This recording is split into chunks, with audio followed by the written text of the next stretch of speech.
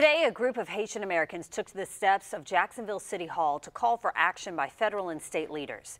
The Jacksonville Coalition of the Haitian Community called for state leaders to help Haitian refugees reach safety. This after Governor Ron DeSantis announced that he would deploy 250 additional officers to the southern coast to protect the state. We are a nation like every other nations, and like Ukrainian nations, like Jewish. So we are human beings, and we are here not for, they're coming not for opportunities, but to save their life, just for safety. The coalition is also calling for more humanitarian efforts in Haiti. The Florida Division of Emergency Management launched a portal last week to help Floridians and other Americans who may be trapped there in Haiti.